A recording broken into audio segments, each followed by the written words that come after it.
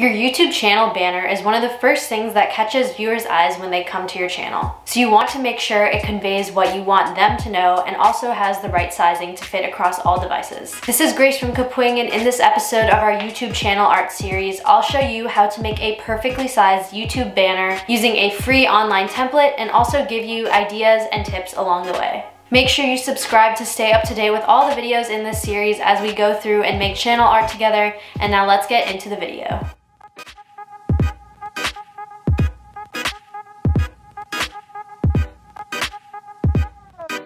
To start making your YouTube header, just click the first link in the description below and you'll be taken to our template where it's perfectly sized already for all devices. So just hit make it and you'll be taken into this editor.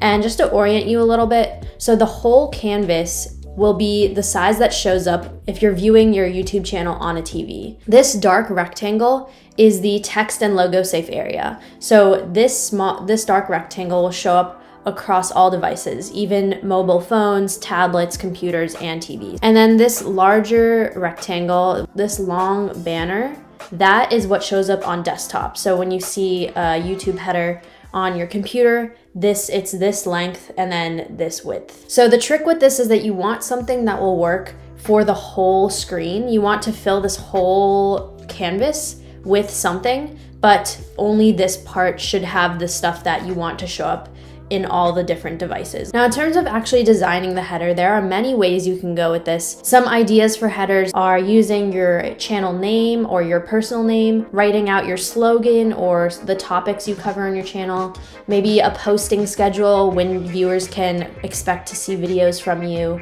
and examples of your work or pictures of you depending on the type of channel and what kind of content you're making. And ultimately, you want to use this space to convey what you want viewers to know immediately after seeing your channel. I'm gonna make a header now just to show the possibilities and show the different tools in this editor that you can use. The first step I'm gonna do to maintain brand consistency is bring in my color palette that I made in episode 1 of this series with my brand colors. So I have it in my Kapwing projects. I'm gonna click upload and then search projects. And here it is. I'm gonna just resize this down so I can use it, but it's not blocking my view. The next thing I would recommend for whatever you're going to be making your banner about is having something an image or a color that fills the whole canvas, so that even if you have like your banner view on desktop, when someone looks at it on a TV, it still looks good. You can search for images here or upload one. I'm going to just make it a certain color in this example. And the way I'm gonna do that is click the background, this canvas in the back, and then you can choose a color here or use the eyedropper tool. And I'm gonna go over to my palette over here and choose this tan color. So now this whole canvas is that color. Now to actually make the subject of my header, I'm gonna add some text. And I'm gonna write just my channel name. Now you wanna remember that with the desktop view, this is the max width. So you don't want to make it too large. You don't want it to make it like this big, because then it will just fill up the whole width of the header. Now I'm also gonna make this my brand colors. I'm gonna change the text color. I'm gonna use this dropper and roll over this blue color and click that. So now it's my brand colored blue.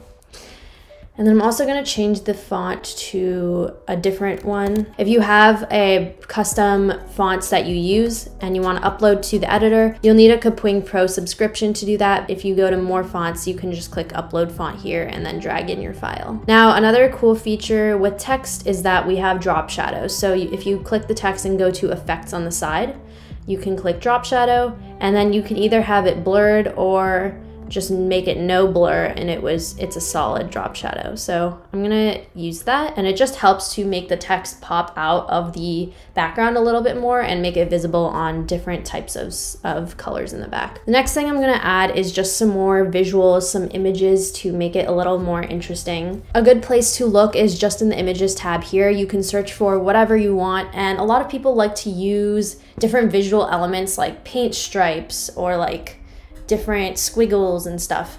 You can search for that here. I'm just gonna search tape strip, And if you want it to be transparent in the back, you can try searching PNG at the end. Now, when the results come up, the ones that are actually PNGs will have no background at all, not even this checkered background. But even if it does have a background that you want to erase part of it, you can go into our image eraser tool and erase it too. So I like this one. I'm gonna click that and it brings it in. So I'm gonna resize this down, and I actually want it to be the length and height of my words. So I'm okay if it gets cut off a little bit, because then it will be the right height for my words. So I'm gonna lay it over here, and then I'm gonna zoom in just so you can see this button. I'm gonna click send backward so that it's behind the letters. There we go. And the last thing I'm gonna do is add some illustrations. So you can obviously search again in the images tab, but there are lots of websites online just to find stock icons or illustrations or images. Two sites that I like to use,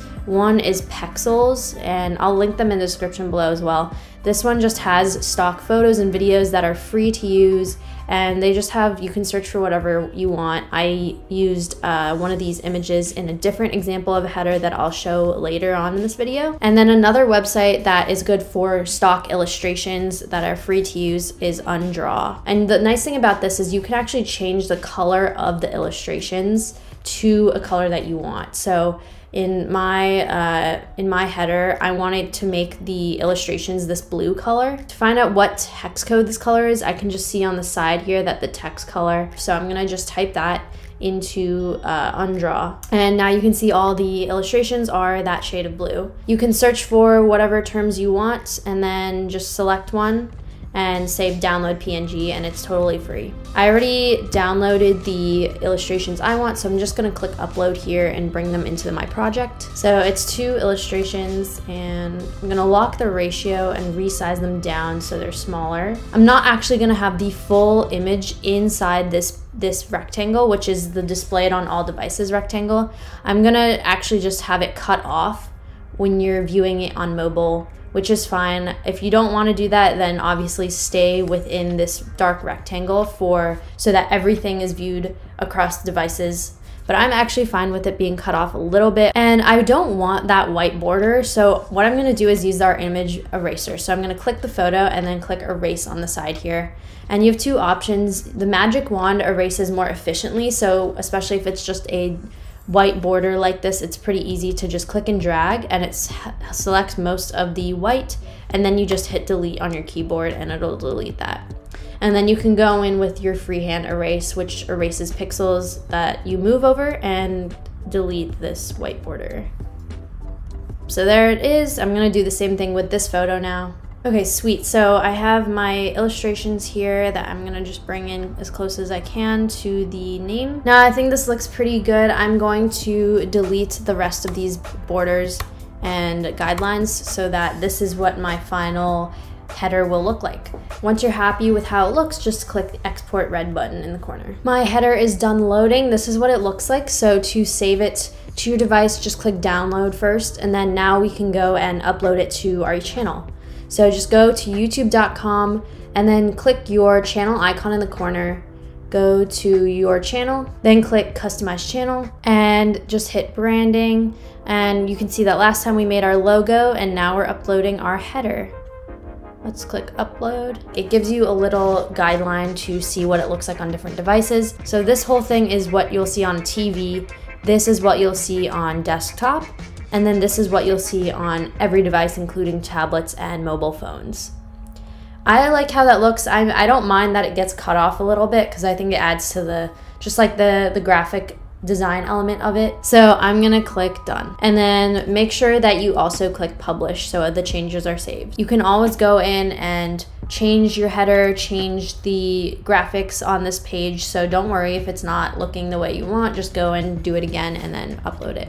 Awesome, so this is what my banner looks like on desktop, and I like how it looks. It's perfectly centered. You can see that the tape is in the middle, and then you still have these graphic icons that allude to kind of what my channel is about. These are some other banner options I came up with for my channel, and for the water one, I made it by adding image of some ocean water in the background and then adding my text with a drop shadow over it. For this one, I added in a photo of paint in the background and added my text, but also with my posting schedule on top with the drop shadows, and that image I found from Pexels. And with this last one, I kept it really simple. I just have my slogan and then 2 little icons that I found from a free stock icon website. Thanks for watching this episode of our channel art series. If you liked the video and it was helpful, please give it a like and subscribe so you're staying up to date with all the rest of the videos in the series. Next, we're going to be making a YouTube watermark for your videos.